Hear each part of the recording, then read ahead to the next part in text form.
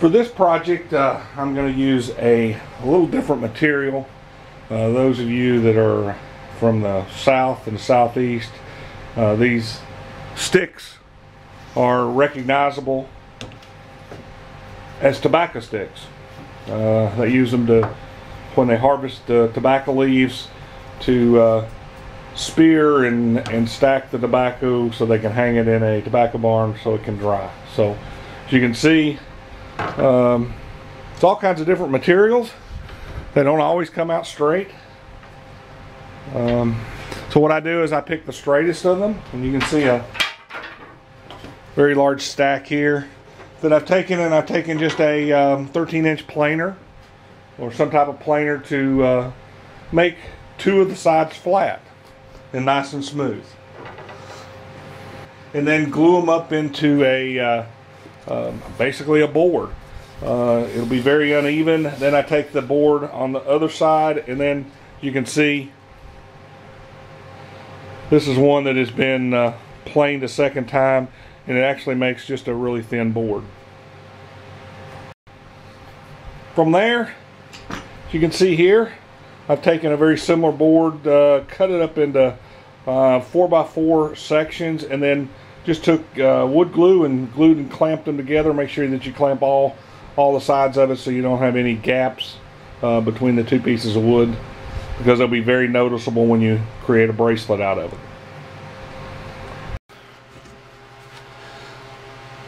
Okay, now what I need to do is take my blank and find the center of it, and then actually take it to the bandsaw and cut the corners off. I use this little center finder, makes it really simple.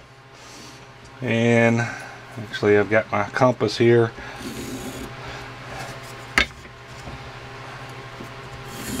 Find the center, and I think this is just a really cheap little kid's compass, so all I'm trying to do is just knock off the corners to save, I guess you could say, save the blank from beating me to death, as I would have to take the corners off.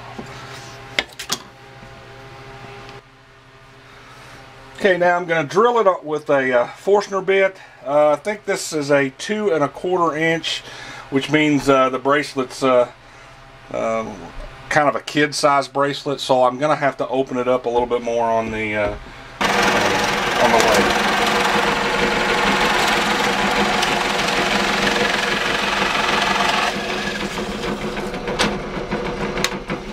There you can see. Now I'll take it to the bandsaw and cut the corners off. Okay, now I'm ready to turn. You can see here I've cut the corners off. I'm ready to chuck it up on just this Nova G3 chuck with I guess the standard jaws. I think these are 2 1/4 inch minimum jaws. They'll go out to almost 2 3/4.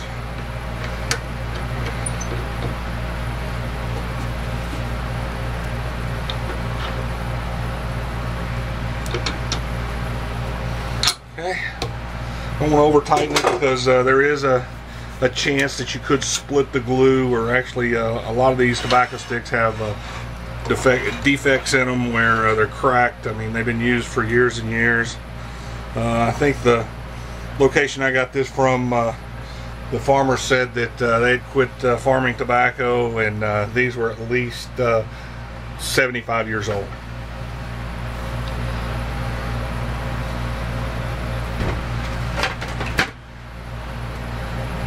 Okay, I'm going to use the my Easy Wood tools. In this case, I'm just going to use the little mini finisher.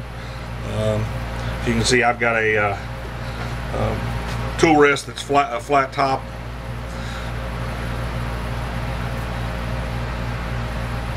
Don't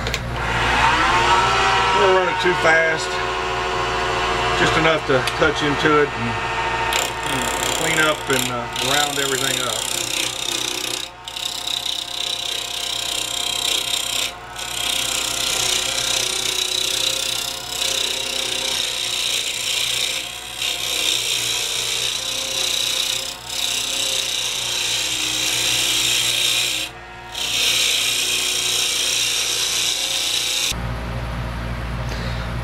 Okay, I'm going to size the inside get the one side of the inside to size before I flip it over.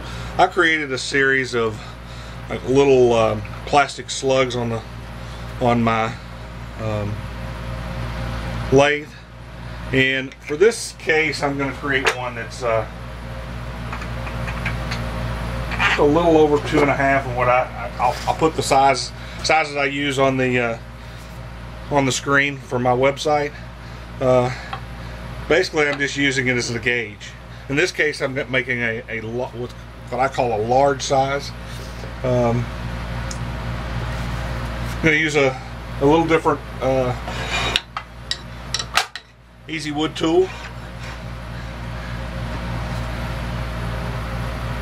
And see, I'm going to use one that is square tool. I think they call that the rougher. And basically all I'm going to do is I'm just going to size in a little bit at a time, just push it straight in and open it up on about half the size. I can actually see where the jaws are, so I want to be careful not to hit the jaws inside.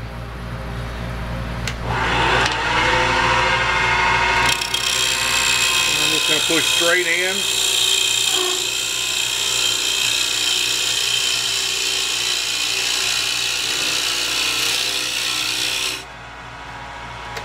I really don't want to take too much off because can't put wood back in. In this case, notice I'm still a pretty good distance from the large. Take just another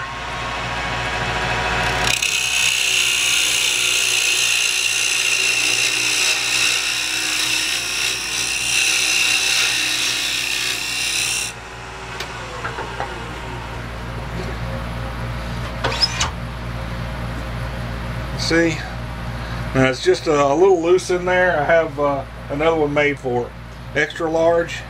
Notice it doesn't fit, so I'm within that range of the size, what I call a size large. Okay, what I can do now is I can flip the blank over,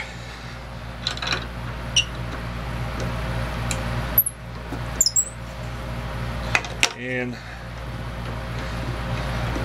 go ahead and finish out the inside diameter.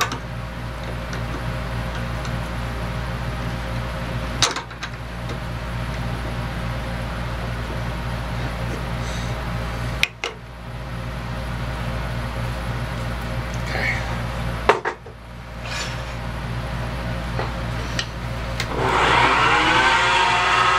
Easy to see where I stopped my other cut.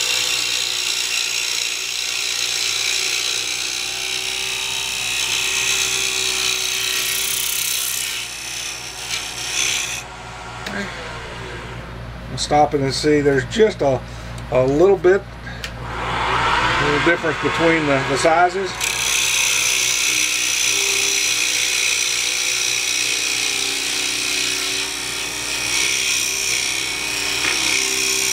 Okay. Everything's the same size all the way across. Now I can start to form my bracelet, and just kind of make it round on, ease it over on both sides, and then sand it up.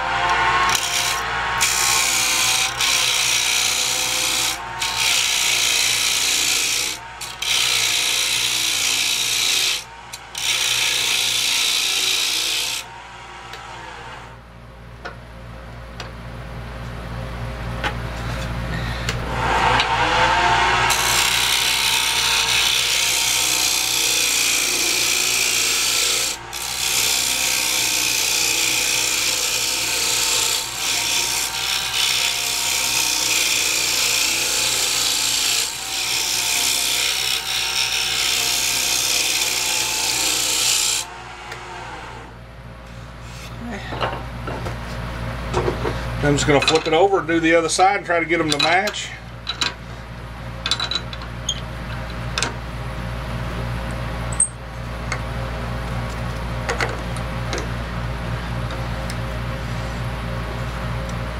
Now this is the point where you definitely don't want to over tighten it, because if you do, you'll hear a popping sound and you've just popped actually split the wood out. Doesn't take very much to hold them on there.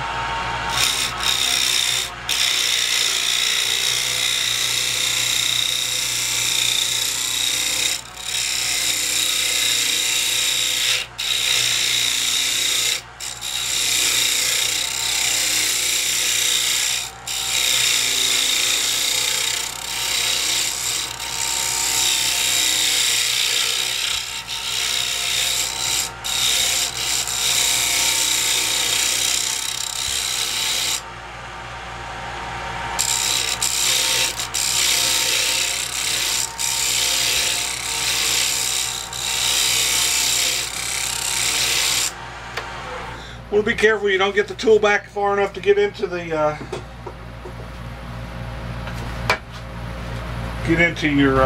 Okay, at this point I start with 80 grit sandpaper, and 80 grit can do quite a bit. You can be aggressive.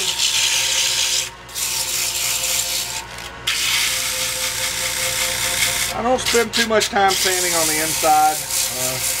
A lot of people, I want to make sure that it's smooth for somebody's wrist that it's going to be on, but you know, it's not really going to be seen. Let's see.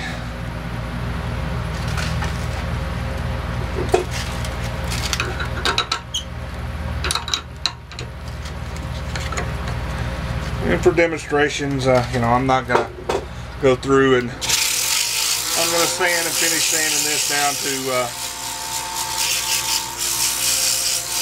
we'll just smooth it down with 80 grit. Probably go all the way down to 220, maybe 320.